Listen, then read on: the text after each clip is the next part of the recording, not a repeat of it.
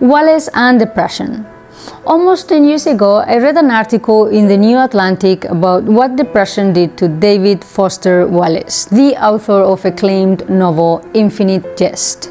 In that book, Wallace's main concerns were to break the walls of silos that we build around ourselves and help modern society whose individuals struggle to connect to each other. We all know that Wallace committed suicide in 2008, a year after he decided to quit the antidepressant Nardole because of its side effects. Since then, we have learned that Nardole could have long-term physical side effects that could degrade and shorten the quality of life. Regardless of what led into Wallace quitting Nardole, the side effects of many drugs, while they alleviate symptoms of depression, they also cause related difficulties that people are choosing to stay away from. Our work on depression has brought us many different techniques for a better understanding of chemical and biological causes of depression.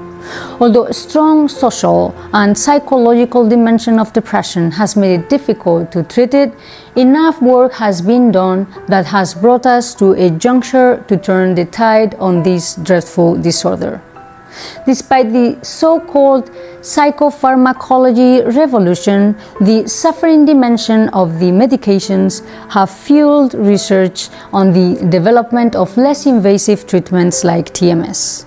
Especially the use of functional MRI has made it possible to obtain vital information about brain networks. Such networks have origins in the neurophysiological processes involved in depression, and they can guide the TMS treatment.